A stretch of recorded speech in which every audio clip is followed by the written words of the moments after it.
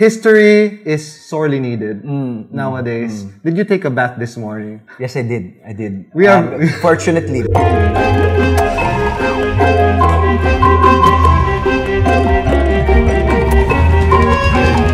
Hello everybody and welcome to the Meetup, the Filipino Freethinkers podcast that's also a video. I'm Red and I'm joined today by Leloy. Hi, Red. Welcome back. Yeah, I'm glad to be back and I'm happy to catch up because we haven't caught up in a while actually. It's been a while. Yeah. So Leloy, in case you've been living under a rock, is a literature and history professor in De La Salle University, Yes. Ánimo La Salle. Yeah, Ánimo La Salle, yeah. And congratulations, by the way. Early this year, you won the George McTavish Cahin Prize, yeah. Book Prize for Liberalism and the Post-Colony, Thinking the State in 20th Century Philippines. Wow, you got the full title right there. Yeah. Oh, I got it. Okay. You should check it out. I don't have the book. You should have told me I would have bought you a copy. Oh, okay. There. You owe me now a signed copy. Yeah, there. I owe you. I will. This is the contract, visual contract. But let's get into it. History is sorely needed nowadays. Did you take a bath this morning? Yes, I did. I did. We are fortunately, because I went to the gym, so I had to take a bath afterwards. Yeah, we are very privileged in that sense. One could say that history is repeating itself. Oh my God. With the water shortage. Yeah. Are the blackouts coming? Of course, like when we were growing up, that's when the rolling blackouts. So and yeah, the I mean, water those were my first political memories, actually, the 90s blackouts in the Cory period. So I remember growing up, my grandparents or my parents would either be cursing Meralco or Gringo Nasan for the coups. So that gives you an idea as to how old I am. So let's look at this. You have the superpower of knowing history. This is your life. This is your work. So it's like I did like 10-year challenges with my other guests previously. But with you, with your superpower, we can do 100-year challenge even. Okay. So how far? Like, what has changed? 100 years of the Filipino, our identity. I know it's a tough question. I sort of, brought it out of nowhere. But what is it? Well, 100 years. A little bit more than 100 years. My focus, as you told the audience, has been liberalism. Yeah. And the argument I've been making recently is that the Philippine Republic or the Philippine nation was founded on the principles of liberalism. So, people like Jose Rizal, these were not only liberals but also free thinkers. They actually referred to themselves as libres pensadores, right? Yes. So, free thinkers. Voltairiano was another term that's used, and of course, the famous Ilustrado. So, if you look at somebody like Jose Rizal, his biographer, Leon Maria Guerrero, said that he was actually a liberal first before he became a nationalist. What did Guerrero mean by that? He meant that he tried first to engineer liberal reform in the Philippines. In other words, a free press, freedom of religion, property rights. And when he realized that the Philippines was too reactionary because of friar domination at that time, he said, it's useless. We need to be an independent country. So, in a sense, liberalism was a prerequisite for his nationalism. So if you have people like that, secularists and liberals founding the Philippine Republic, then you have to think about where we are right now, which is quite different, right? So what we've done now is we've forgotten about this liberal heritage under Duterte, and in fact, people can't agree what Duterte is for. We don't know. Populism, for sure, right? Killing for mass murder, I guess. But definitely everybody agrees that he's against liberal democracy, definitely. Right? So I remember there was this one time when the UN was trying to send rapporteurs to the Philippines. And this was the time when you had the same person as his spokesperson. Abella was the same person at the time. And Abella said that the UN is imposing Western liberal standards on an Asian collectivist society. And I thought that was so disingenuous. Well, because number one, we were founded on liberalism. But number two, the UN rapporteur was sent by the United Nations Council on Human Rights. Prior to that institution was called the UN Commission on Human Rights. That UN Commission on Human Rights has a mechanism whereby anybody from any country may petition the Commission, or now the Council, to inspect human rights violations happening in any UN member country in the world. Now, that is the same system that is being used against Duterte, right? Yeah. Who engineered that system? Salvador P. Lopez, who was chair of the Commission on Human Rights in the 1960s. Wow. In fact, John Humphrey, who drafted the Universal Declaration of Human Rights, called Lopez the most significant chair of the Commission on Human Rights in the UN, more significant than even Eleanor Roosevelt. Wow. Right? So a Filipino. Prior to that, he was Secretary of Foreign Affairs. Yeah. So when Abella and Duterte complained that these are foreign impositions on the Philippines, no, actually, newsflash, was developed largely by your own Department of Foreign Affairs, by your own DFA. Of course, the DFA is now run by an idiot. You know? Yeah. So we used to stand for human rights. Yes, yeah. Right? Universal Declaration of Human Rights was, of course, a response to Hitler. And we have a president now and his people quoting Hitler, like saying things like final solution and all that. But if there's one thing that Duterte carried over from that history of Rizal, it's probably the anti-clericalism. Yes. You know, that's something that he has ratcheted up to a different level. Like he's telling people, kill priests, you know, kill the bishops and stuff like that. So we have this new dynamic now, like our two significant revolutions. Of course, the first one was very anti-clerical. And then EDSA was like a lot of people see the church then as the heroes and not the enemies. And now Duterte is trying to make the church the enemy. And a lot of people are trying to build the church up as that hero again to repeat what happened in EDSA and topple Duterte. Right. So that interesting dynamic is happening. But I have this thought that Duterte is so mad at the church. Like, let me know if I'm wrong here, or if I'm stretching. Because there's sort of competition. For what? Right? Maybe for the identity of the Philippines, what it means to be a nationalist, a Filipino. Does that predominantly Catholic identity have to be there as part of the Filipino? And maybe they've been doing the same things actually. Like, and let me know if this is a stretch. The anti-woman sort of rhetoric is shared by both Duterte and the Catholic Church. Anti-human rights as well was there. Of course, not the basic human rights of due process and just not being arbitrarily killed, but human rights was an issue with the church as well. And anti-intellectualism, anti-history, anti-science, anti-academy as well. And I think one of the reasons why it's so easy for Duterte to take down the church these days is because the church didn't do itself favors from during the Aquino period. This was the height of the RH struggle, right? And in a way, we did a lot of work during the anti-RH struggle to discredit the CBCP. Yes. And that's a good thing. But I'm a bit worried that all of that hard work that we did to discredit the CBCP, the person who's now cashing in on it is this madman in the palace. So I actually, if I may ask you a question, how do you feel about that? You know, like, we did all this work, man, and like he's cashing in on it. I forgot to mention during the intro, Leloy has a show. It's called Basagan Trip. It's an amazing show. You should all check it out. And he talks about many of the relevant topics. And this is certainly one trip that, when Duterte won, people were looking at free thinkers and they were saying, hey, like, there's this secular person who is now leading the country. You should get in on that. You should join him. But we were like, no. Like, of course not. He's secular, but he's not rational. He's not scientific. He's not, for human rights, which are many of the values that we hold. So definitely not. So there were people saying that, we missed our chance there. We could have been more relevant if we jumped on the Duterte bandwagon. But, thankfully we did not sell out. Like, we still have our morals. We don't want to go to hell. But that's the thing. And we keep saying we want to contrast the way that we do our criticism of the Catholic Church and anything that's against that free thought project. These are the ways we do it. We don't say kill the church, the church people, kill the priests, burn. We don't do that. We attack their ideas, the ones that are bad, but we don't go to the level of, fear mongering or like playing with people's emotions to go against your enemies. I think there needs to be, we need to say something about of course the morality of the free thinker. I think that's, as a secularist, I don't necessarily shy away from the term morality.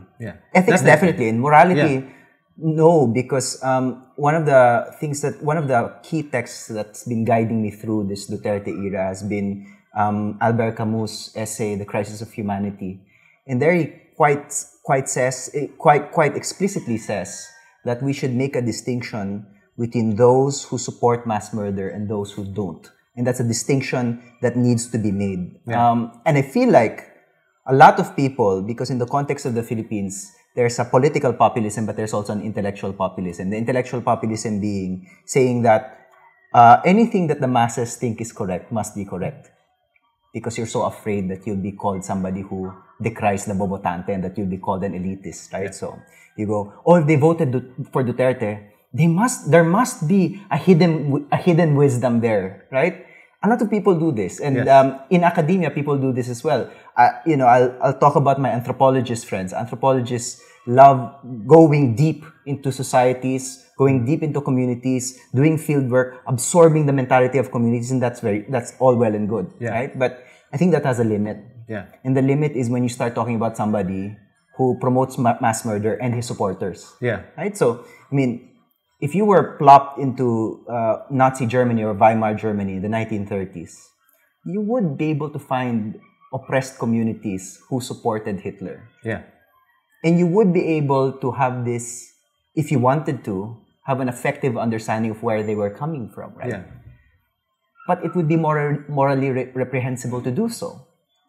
And I think we've gotten to that point when it comes to Rodrigo Duterte, that it is no longer the time to try to understand these people who support a mass murderer. It's very clear that mass murder is happening, so if they're still supporting him, they're morally liable. And so we should make that distinction between those who support mass murder and those who don't. So I suggest, to our viewers, watch that. Viggo Mortensen actually performs it. It's called The Crisis of Humanity, Le Crise de Hume. I don't speak French, but it's available on YouTube. Check it out. We'll link to it. Yeah. Like we'll put the link here, but we'll put it in the description as well. Check that out. Like what you said about like giving people the benefit of the doubt. I think that's a kind of problem with identity politics, right? Where you see people as either just a victim or just an oppressor. Right. So that certain categories of people can only be victims and we should always listen to them. They will always be right. And this is, I think, a problem of social media as well, where you don't have too much time for nuance anymore. Like people are used to these certain narratives or stories that to explain things will take lots of time. I'm sure you appreciate this as well. Yeah. Working with Rappler, even with your shows, I see how short you try to make those episodes. You could certainly say a lot, which is why I promised you this sprawling broadcast to get into the details of it. And that's the thing. Like you have to look at everything, every element of it, to see what's ethical, what's moral, and look at the bigger picture still. Like you said, that distinction. It's not so hard, I think. Mass murder versus not mass murder. It's so easy now because the numbers, you see it there. Right? Yeah. And everybody knows, if you look at the surveys, everybody knows that these are executions. Yeah. Right? I think the Pulse Asia survey said that around 70 to 80% of Filipinos know that these are extrajudicial killings. Yeah.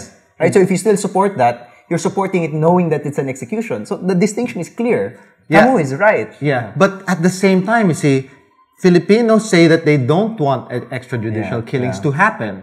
But at the same time, they say that the drug war is something they support. But an essential element of the drug war is the extrajudicial killings. So I think people are not thinking consistently. Like there's a lot of cognitive dissonance happening. They don't want to think of themselves as the kind of people to support mass murder. But they are. And the problem is, the way we've laid out intellectual populism is if you critique that mentality, sasabihin sa'yo, ano sinasabi mo? May bobotante? Ganyan? Elitista ka, right? So, the intellectual populism feeds into the kind of political populism that we see, right? So the question of bobotante, I mean, bobotante is a terrible term. It's an elitist term, yes. But that does not mean, just because it's an elitist term, that we should shy away from a cognitive analysis of voters. Because voters think. And we should be able to assess the way voters think. And to want to assess how they think is actually giving them more respect. The respect that they are due. And to disagree with them quite categorically is actually a form of respect as well. Yeah, it's not that kind of patronizing, condescending, these voters like know what's good for them all the time. Like, it's really respect. It comes down to respect. And we have our group as well been called elitist, you know, ivory tower. I'm sure you as an academic, of course, but at the same time we are activists. We go out into the streets. We care about what happens. So, you know, like take that for what it's worth. But we have to have these conversations and not. It comes back to that social media that you've taken a hiatus from, by the way. Like, people like to talk fast. People like to make shortcuts. So these terms, bobotante, is a shortcut. The term elitist, to shut down conversations, is a shortcut.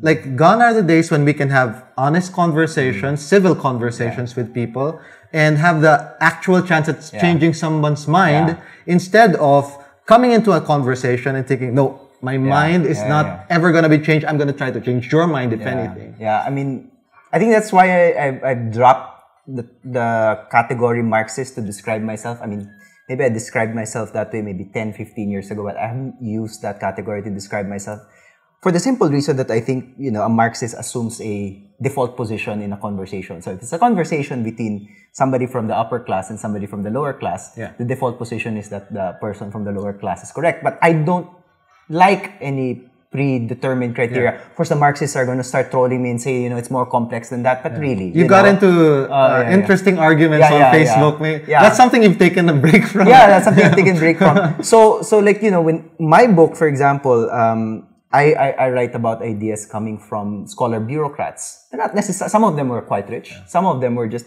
very intelligent people who occupied positions of power. And I kind of make the argument that just because they're in that position, that doesn't mean you shouldn't listen to them. And you know, I've gotten good reviews. When you write a book, you get good reviews, you get bad reviews. But the bad reviews, there have been some very intelligent bad reviews, like the one in Philippine Studies by Dominic C. completely panned me, but in an intelligent way. Okay, so I'm very happy with that review because it was intelligent. It hated the book, but it was intelligent, so that's fine. But there were some reviews that were simply assessed the book as, hey, it talks about the perspectives of elites, and therefore it is not as relevant as your first book where you talked about farmers. And I'm like, no, you just. That's the laziest critique you'll ever see. So look at the ideas as they emerge and assess those ideas. If you disagree with them, then you can pan them, but don't kind of take this default position that that elite perspectives are automatically less viable. And so I think that's partly populism. So intellectual again, this idea of mine recently that intellectual populism feeds into political populism. Again, the worst of identity politics is that, you know, one can always be just the oppressor, one can always be just the oppressed. Certain voices are automatically more valid and correct just because they have certain identities, belong to certain categories. And I think it's kind of the backlash of populism is partly because of this liberal authoritarianism that's happening. You know, we talked about Jonathan Haidt's, you know, writing before about, you know, all the political correctness that's happening. And of course, there's a backlash against that. And I think it's really the lack of having conversations now. Like, people just want to jump on sides to pick their tribes and fight endlessly for that side and forget the humanity on the other. And unfortunately, this benefits the populists more, I think. You know, we can talk all day about who's right or who's wrong, but having this extremely polarized situation in our country benefits the dictator more. So that's the problem. Yeah, because the liberal, at least in the words of Salvador Lopez, I go back to him, is somebody who's always unsure. So it's uncertainty, you know, uncertainty animates liberalism. And you see it even in Rizal, right? Sometimes he likes the idea of revolution, sometimes he doesn't, right? Sometimes he's a Catholic, sometimes he isn't. So that confusion is the centrality of liberalism. And I think that's confusion is something we should celebrate. Nobody celebrates confusion anymore. People want to be sure. Yes. And I think the strongest people, you know, when you look at Machiavelli, for example, he had this concept in The Prince, but also in the Discourses on Libby called virtue, which is a kind of virtuosity that comes from a place of security. So virtuosity meaning you can play this key, you can play that key. It's actually a form of uncertainty, but virtuosity, virtu, comes from a place of security that I can throw myself out there, not be sure about what the results are, and yet still come out, you know, decent on the other end, right? So people have lost that kind of virtuosity. They feel like if they can't take a side, if they can't be sure, then they'll back off from something. So it relates to the deplatforming that's going on in universities, where certain arguments can no longer be made. Certain questions can no longer be asked. It's like people want certainty now, right? Like for a very long time, this uncertainty, this marketplace of ideas, this freedom of speech has benefited the people who are being oppressed. But now that the people who are being oppressed, their viewpoints have been validated, they no longer want this kind of space to talk about things, to question things. And that's a troubling thing. That's the more nuanced thing that, you know, it's more valid if you're on one side, on the other on that. But like you said earlier, the being supportive of a mass murderer and not, that's the easier call to make, I think. They're easier. But, you know, the term marketplace of ideas, which you mentioned, is a very telling term, actually. It comes from Oliver Wendell Holmes, and it has actually a Darwinian heritage. I don't know if you knew that. Because Holmes was reading a lot of Darwin at the time, and the idea of Darwin, of course, was that you have various uncertainties, and from the various uncertainties, you get a kind of adaptation, right? And he actually viewed the truth the same way. So you get various uncertain truths, but eventually, if you throw those truths around, then you come up with a kind of mean or an adaptation. So, you know, so Holmes is interesting because he actually thought about free speech, not in terms of inalienable rights. He thought about free speech as allowing for the truth to emerge out of a mean of various truths that you throw around. So it was both statistical thinking and Darwinian thinking informing those kinds of ideas in the late 19th century. You know, like as people who appreciate the Enlightenment project and all that's all well and good, right? But truth in this day and age, in 20th century Philippines, let's talk a bit about that because social media, you know, you are a historian. I will take your word like 99.9% of the time over some sort of influencer. You talk about this on your show as well, right? Like, how does that make you feel? You put in the hard work, like reading the literature, doing the research, and then someone comes along just because they have 5 million or however many followers, they make a bigger impact. They are believe more. How does that make you feel? I mean, I've been critiquing social media for years. And in fact, I think that the Duterte, everybody knows this, the Duterte phenomenon has been enabled by insecure social media stars, right? That's part of the charm of Dutertismo. That's why they hate the mainstream so much. Because they're not smart enough to make it to the mainstream. Then they found this guy who suddenly enables fringe ideas and who makes them popular through Facebook. Not only does he empower fringe ideas, he gives them bot followers to boot. Some of them real, of course. So it's like all these people who are really broken people, who have no virtue, are suddenly ushered into the limelight. And when you have that kind of personality, essentially vain personalities or fundamentally insecure, they're not going to say things because they're true. They're going to say things because they get followers, they get likes, and they get affirmation. And I think, you know, people like Martin Andanar know this. They know this. So all they need to... So a lot of people early on were saying, oh, the social media celebrities bayaran. Maybe some of them got paid, but that's not the real reward. I think they would continue doing it even if they didn't get paid, because the real reward are these kind of psychic rewards that they get from these likes and things like that. So, you know, I hate that system. I absolutely hate that system. But for the longest time, I realized that I was also partially feeding into that system. You know, I enjoyed my likes. I enjoyed posting. And then, you know, I'd take times when I wouldn't post and I'd start to think. And I've now I'm taking that critique to its logical conclusion, which is to quit Facebook. So my Facebook, my Twitter, my Instagram, they're all deactivated at this point. So I'm taking a 1-month detox as per the recommendation of Cal Newport. He's wrote 2 interesting books about productivity and digital distraction. One is Deep Work. Deep Work, right? Yeah, the other one I read. The new one is digital minimalism. So his ideas are, he's like the Marie Kondo of technology. Like, you know, look at it. Does it give you pleasure? If that, does it give you satisfaction? Spark joy, right? Spark joy, whatever. If not, then throw it away. So I'm kind of doing a KonMari of my digital life. And it's been good. And I think at the end of this 30-day digital detox, I'm likely just going to quit Facebook. But if I do stay on, I'll probably just check it 1 hour every Saturday, something like that. So I don't know yet. I have 2 more weeks to go in this digital detox to figure out exactly how I want to treat technology in my life. But your stall in that marketplace, that Facebook marketplace would be shut down. And people would argue that, oh, who will say the true things now? Who will correct the people who are trying to revise history for Marcos now? Well, not me. Kudos to the people who are doing it. I still think that there is a utility in terms of having people there in social media networks, debating and presenting the truth amidst these alternative facts. But maybe that's not my job. Maybe my job is to produce scholarly work and columns, which can then be appropriated by social media warriors on our side.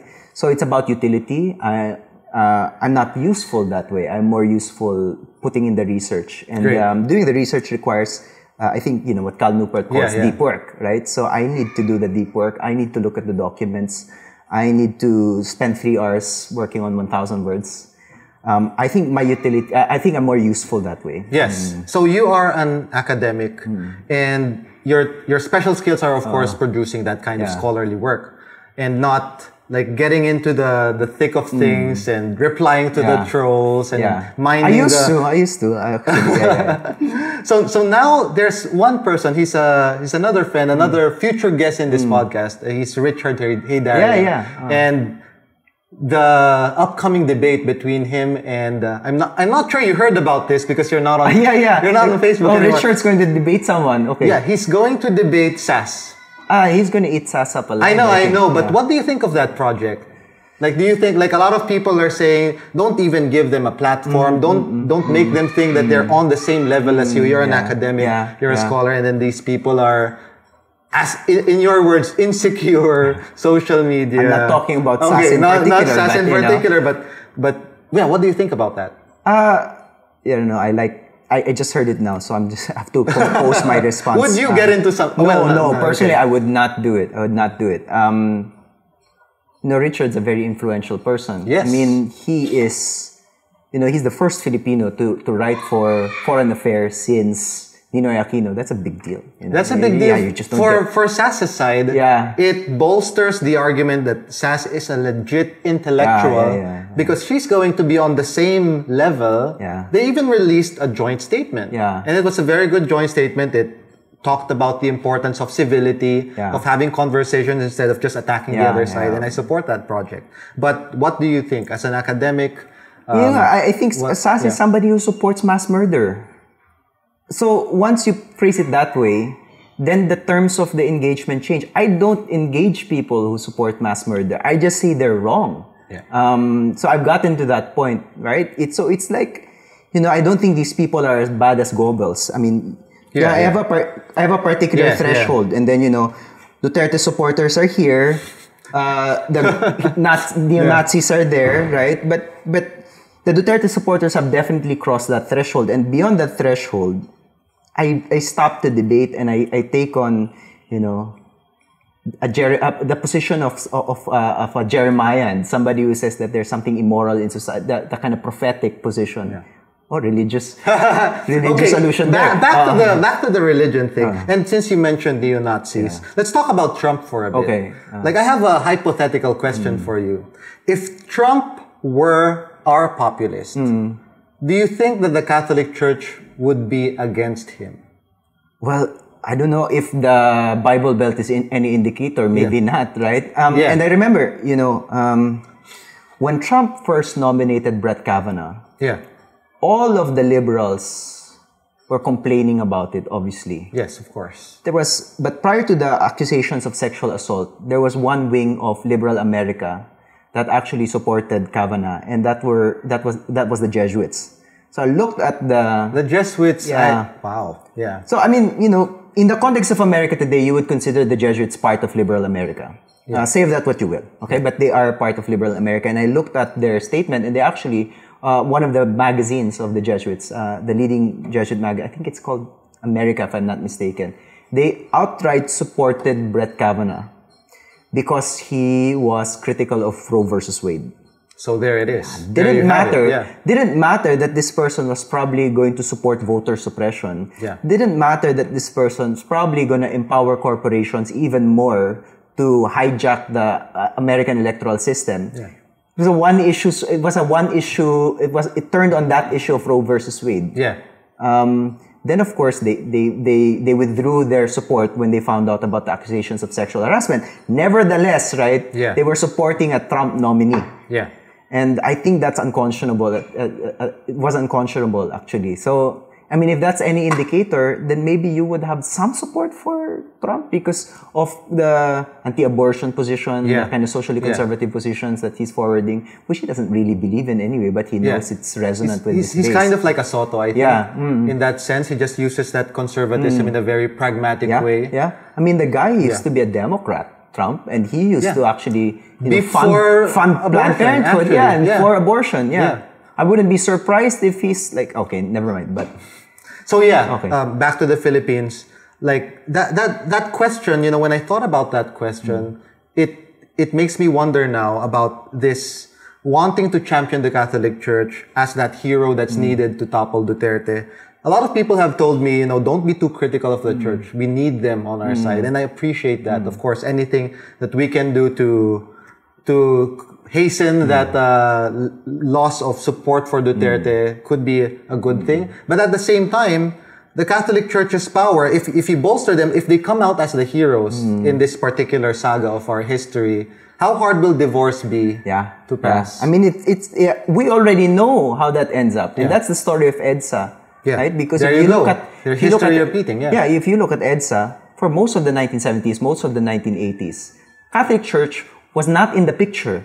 Then they show up, Johnny Come Lately, 86, Cardinal Sin calls for the revolution wins, and suddenly the revolution is a Christian revolution. I mean, just look at the EDSA shrine. They claimed it by putting up a shrine of the Virgin Mary in the middle of EDSA. Essentially saying that without us, it was their way of saying that without us, this wouldn't have happened. We restored democracy, right? And of course, you know, that had real political effects. Definitely. In particular, Cory Aquino being very beholden to them. Yes. Right? So, and the Constitution, having that provision of equal protection for the unborn. Well, essentially, bayad utang for the service that the Catholic Church made. So, my nuanced position here is thank you, Cardinal Sin. That was a heroic thing. I mean, we should write in the history books that EDSA would not have happened without Cardinal Sin, and that was good. This is a great moment for the church.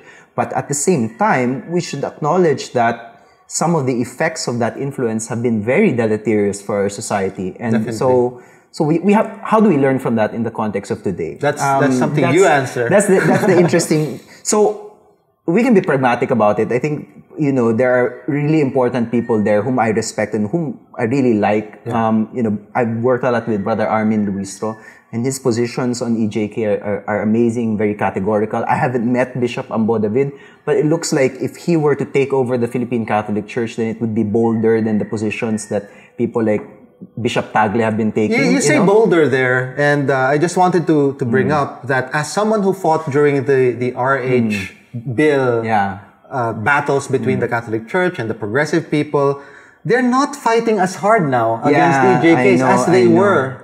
Like, tell them about that. Right. Well, it depends. I think it depends who you're talking about. So, I mean, you look at somebody like Bishop Ambo David. Then of course, he's definitely a strong advocate. He's doing his all. Tagle is a disappointment. It's really a big disappointment. And I really hope, you know, I've heard rumors that he's going to be sent to Rome and that somebody else is going to take over the Philippine Catholic Church. I do hope that happens because we need more from this guy. But, you know, Tagle has always been wishy-washy. Even during the RH debates, he wasn't the most militant guy out there. And I think at that time we appreciate the fact that he wasn't the most militant guy. But now he's a bit problematic because the guy's not saying anything about mass murder. It's you know, it could be galvanizing their side. It's going to be a permanent blemish on his record, I think. Yeah. So, like another question then. Like you mentioned the consequences. Oh, sorry. Can I just backtrack a little bit? You know, one of my favorite free thinkers in the history of 20th century historiography is Tony Judt. So he's my favorite historian. And everybody should read this essay in his book, Reappraisals. And he has there actually a glowing endorsement of John Paul II. It's a very bizarre article because he's a secularist like us. Yeah. But he loves John Paul II. And the reason he says that is because John Paul II, apart from, of course he critiques the socially conservative policy, but this is the guy who took down communism in Poland. This is the guy who empowered solidarity, and for that he's perennially thankful for the guy. So that kind of measured approach to the Catholic Church that Tony Judt does with John Paul II, maybe we can appropriate some of that rhetoric when we talk about our bishops here in the Philippines. Yeah. And that nuance is very important, but unfortunately, a lot of people are just saying, don't bring up the fact that the child abuse, even non-abuse and non-rape things are going on around the world, but the Philippines is sort of shielded from that because we need their support now as we topple our dictator. Yeah, but we need to talk about it because we've just, Aris Rufo had a book. Yes, that's just the tip of the iceberg. I mean, if you look at what happened in Boston, it's like the iceberg runs very deep, and I wouldn't be surprised if another investigative journalist of Aris Rufo's skills tried to revisit the issue. I mean, you would have something like that as well. You would have something like what happened in Boston, definitely. You brought up movies, and I was thinking about ways to popularize history and for a bigger audience. What do you think of the two recent history movies that came out, General Luna and Goyo, as someone who knows the facts? Gerald knows this, diba? We had a big debate on social media, but also, which is not going to happen anymore because I'm not on social media, but also a more considered replies to each other on Esquire, actually. Yeah. So if you want to know what I think about General Luna, you'll see it there. But I'm actually a big critic of the kind of historiography forwarded in General Luna. I have not seen Goyo. I haven't found It's on time. Netflix now. Check it out. General Luna, I maintain, is a very problematic movie because it did empower Dutertismo. I agree. Very categorical about that. I mean, it wasn't Gerald's intention. Yeah. I don't think he voted for Duterte. I don't think he even likes Duterte. But the kind of rhetoric in that movie is very Dutertian. Why? Because it was essentially this strong man who was pissing on effete anti-nationalist liberals. So these were the people like Buen Camino, these are the people like Pardo de Tavera who collaborated with the Americans. Now, we need to deal with the fact that people who collaborated with the Americans are not as bad as nationalist historiography has made it seem. Why? Well, by that time, close to like 500,000 people had already died. So if you wanted an armistice, you shouldn't be blamed for it because you wanted to end the war, right? You wanted to end the killing. Yeah. And then the other thing was, these people believed, and you can call them naive for it, they believed that they wanted liberal reform. They couldn't get it with the Spaniards. Some of them believed that they would be able to get that liberal reform with the United States. And that belief was naive, but it wasn't completely naive. So look at somebody like T.H. Pardo de Tavera. Why was he anti-Spanish? He was anti-Spanish largely because the Spaniards did not want to promote secular education. Why did he collaborate with the Americans? Because the Americans were going to build a secular university that would teach English, the University of the Philippines. Was that collaboration fruitful?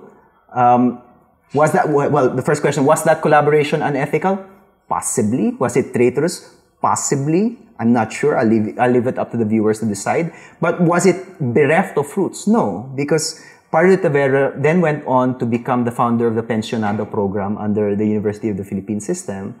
And that created the next generation of secular intellectuals in the Philippines. And it's that entire tradition that is brushed aside by the General Luna film. That entire secularist tradition, if I may add, because a lot of these people were actually secularists. Yeah, so you have that, and somebody will see this and then disagree with you because they saw the movie. Yeah, that's true. Yeah, but that's the power of movies. There is one antidote to General Luna, and it's the book that inspired my book. It's called Brains of the Nation by Rizal Mojares. It's the one history book that everybody should read, as far as I'm concerned. That's a recommendation right there. Yeah, check that out. It's if you're gonna read about 19th century Philippine nationalism, that's the only book you should read, as far as I'm concerned. It is the most important book. As far as I'm concerned, most important book in Philippine history, period. I, in fact, just write Risil Mohara's fan fiction. So why don't you just read the real thing? Okay, check that out. Check that book out. Yeah. And Antidote to General Luna. Yes. Many people say that Goyo was his attempt at an antidote self-correction. to General Luna. I haven't seen it. I look forward to your opinion on that. I should, yeah. And I look Except forward. I was gonna watch it last night. Except I ended up finishing Titans. Not a good show too. Oh man. We will talk about recommendations after this. But Leloy, thank you so much for your time. I really enjoyed that conversation. Check out his show on Rappler. It's called Basagan ng Trip. It is very good. Thank you to everyone who's watching this. Please like, share, and subscribe. Till next time. Bye. Bye. Bye.